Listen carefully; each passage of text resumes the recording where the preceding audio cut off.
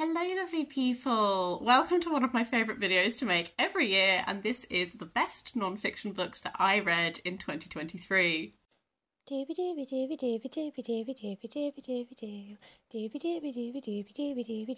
Sophie Vlogs. My usual disclaimer, these are all books I read in 2023. I am not one of those people who only reads books that are published in that year. There are too many good books in the world for that to be the case. In no particular order, I just read some really great non-fiction books and I just want to talk to you about them. For once in my life, I actually might have a actual favourite book. I don't know if this book has just reached mythic proportions in my brain since I have finished it, but I'm going to start off with it anyway. And that is Figuring by Maria Popova. I just fell head over heels for this book this year. This is creative non-fiction. I read it for my Reading My Friends' Favourite Books challenge. I will link to that down below where I talk about it in great detail.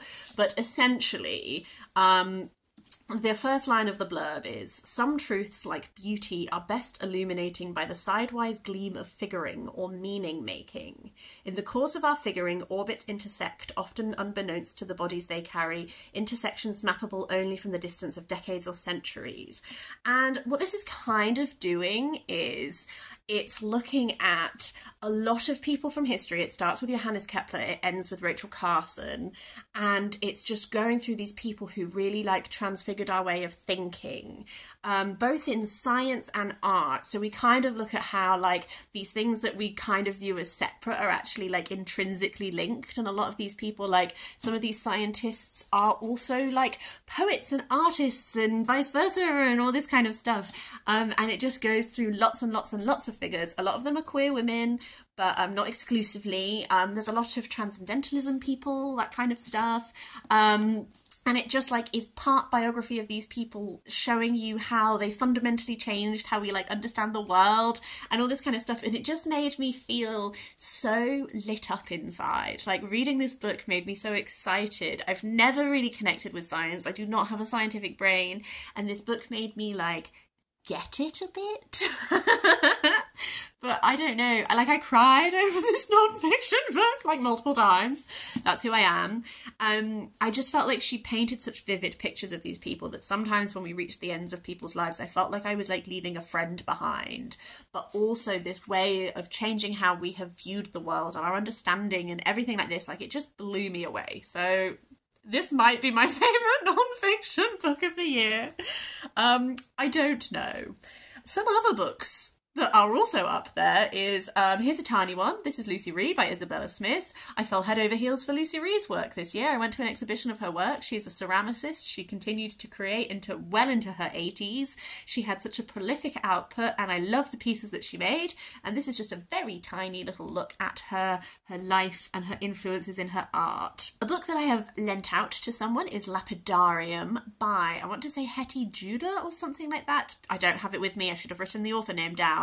This is very much one to dip in and out of, but Lapidarium is looking at stones, geology, and it's split into different sections, and each section, I wish I had my physical copy because the cover is so stunning, but then also when you view it side on as the pages, you can see the different colours. It goes down diagonally because it colour codes the different groups of rocks, and every little section has an opening topic that's a theme. So it might be precious gems or something.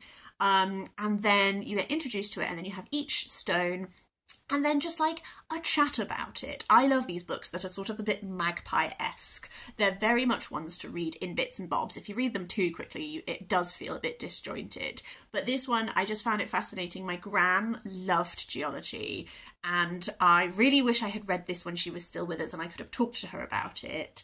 But this look at stones, how the practical geology side of it, and then also the cultural side of it, and the snippets of history and the snippets of art and all that kind of stuff. I'm such a sucker for those books where you just get little drabbles, and that's very much what Lapidarium was. Two books by the same author. Let's just talk about both of them. So Paul Baker is an author that I really enjoy, and I read 2 of his books this year. So Outrageous, the story of Section 8 and Britain's battle for LGBT education, is all about Section 28, which was a piece of legislation, and And it was essentially you were not allowed to promote homosexuality as a valid lifestyle option, and it had a massive impact into how things like that were handled in schools and governmental bodies.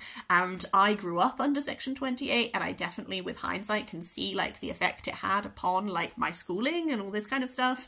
And I feel like this did a really great job of showing you introducing you to political language and that kind of stuff in a very accessible way, in a way that's also rooted in Paul Baker's lived experience, so that if you find the political side of it a bit dry, it has some levity from like his experience living in this time and all that kind of stuff. I thought it was really great.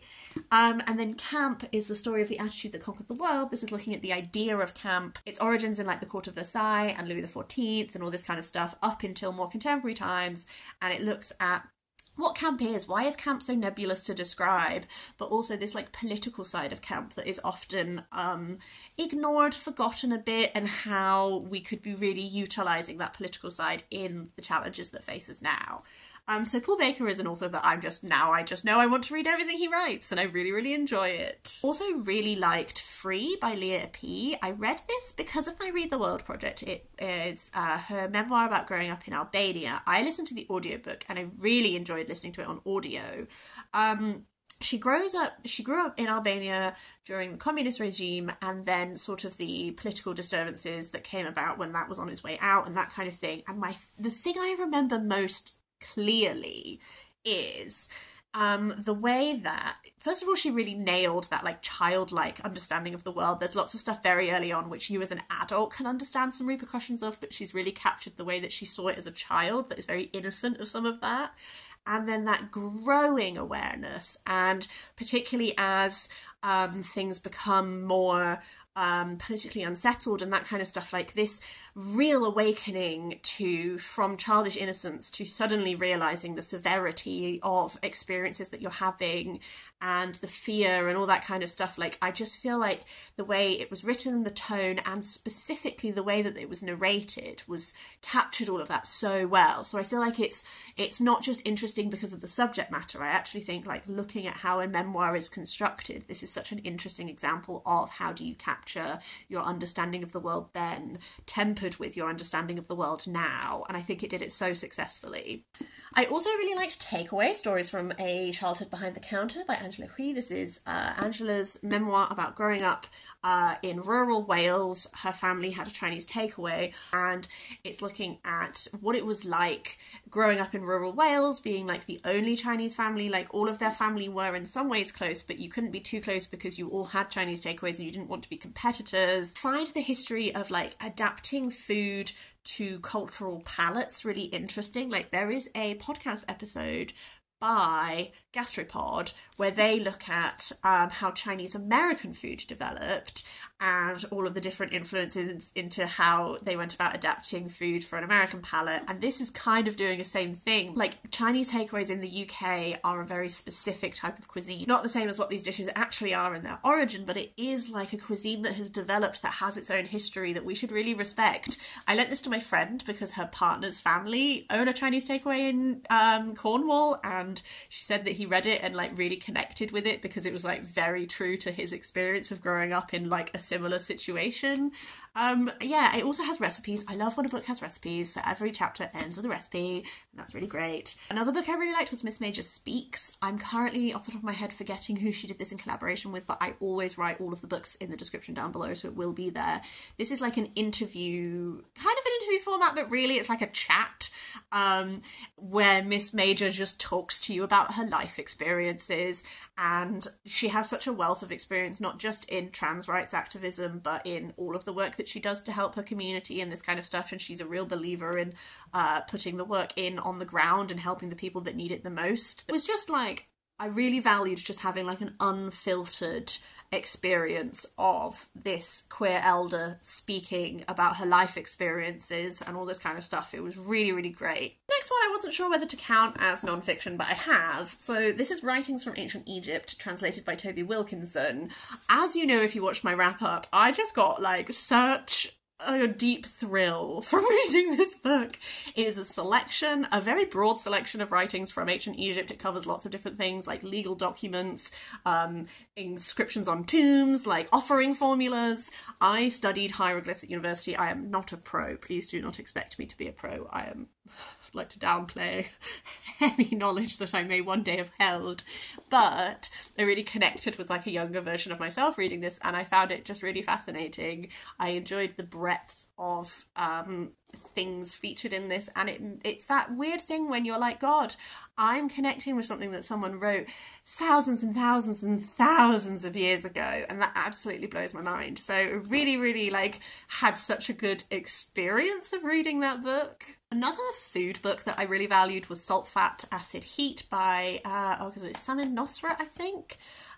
This is a cookbook, but it is a cookbook that gives you such practical cooking knowledge. She like breaks it down by those 4 concepts and just gives you like actually loads and loads of knowledge about how to put this into practice. Like when should, like salt, like when should you salt food? What are you cooking? At what point should you salt it, and why? Why is it that if you salt this too early it's bad, or if you salt it too late you'd have to add loads more salt than you would need if you just did it early enough? Like all of this stuff, it has really fundamentally changed the way that I cook, so I always have to mention it. I listened to the audiobook, so I didn't have the version with the recipes in, but one day I would like to buy myself that recipe book as a treat, because I would love to cook the things that she talks about, as well as just like listening to her talk about how to cook properly. I have 2 books from the Inklings series to talk about. They are the only books from Inklings that I've read, but they've got a great hit rate so far. First of all is the Appendix, Transmasculine Joy in a Transphobic Culture by Liam Konemann. This is talking about, well, Liam Konemann began collating the Appendix, which was like, he began documenting like every instance of transphobia that he encountered in the wild, and then it was like horrendously bad for his mental health, so he stopped. But I really loved his writings on like queerness as a gift, and queerness, like why on earth would I not want to be queer? Like it's other people that's the problem, it's not me. And I really loved that, and I connected with that a lot. And then Blind Spot, Exploring and Educating on Blindness by Maud Rowell is all about navigating the world as a blind person. I'm sure that to some people who are much further along their disability reading journey, this is quite like obvious stuff, but I have not read a book about blindness before. This is my first one. I have some other ones bookmarked that I do want to check out at some point. And I just really, I felt like she did a really good job of challenging our idea of blindness as a monolith and one single experience and all that kind of stuff. And it's really made me think, and I'm definitely going to carry that into my life going forward. A book that I rated maybe not that high at the time, but that has stuck with me, is Stronger by Poorna.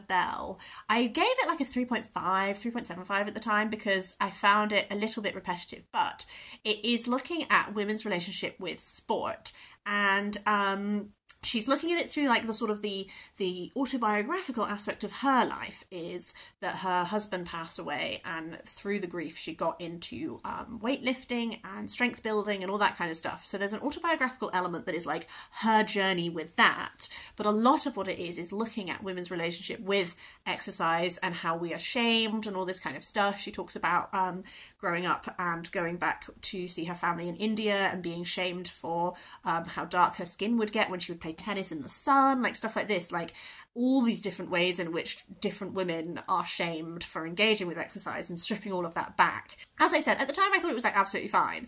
It has really stayed with me, and it has really changed how I try and view my relationship to movement. So I wanted to mention it because it is one of those books that actually, now that significant time has passed, I'm like, no, I still think about this book. It has impacted me in a positive way. So yeah, just wanted to mention that. And then finally, I have Super Infinite, The Transformations of John Donne by Katherine Rundell. I really sang the praises of this book, and I stand by that. I think that this is such a fabulous piece of non-fiction writing. It's focusing on John Donne, who was Elizabethan poet, but also had many other hats. He became Dean of St. Paul's Cathedral. I always forget what the specific word is.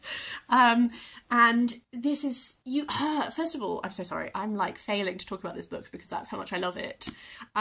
Katherine Rundell's sheer enthusiasm for John Donne comes across so strongly. Like, she is sparkling about him, and I felt it in my soul. I lent this to my partner, he also read it, and then he bought a collection of John Donne's poetry, and I was like, yes! Because I'm on a book buying ban and I'm not allowed to buy it, but I do really want to read all of his poetry now, because I've read him in bits, but I've not properly deep dived into him. So we're both going to do that sometime in 2024, hopefully.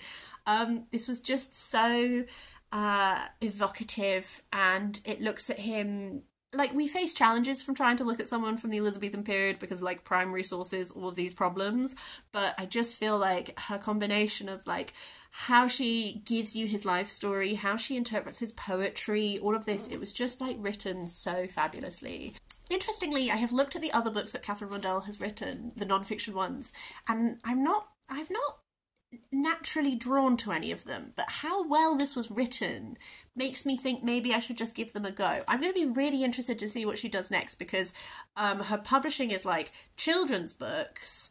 There's one about like the golden mole and other things from nature, and then this, and they all feel quite different to each other, and I love that. I love an eclectic author because I'm an eclectic reader, so maybe I should just go for it and check out some of her other stuff. I don't know.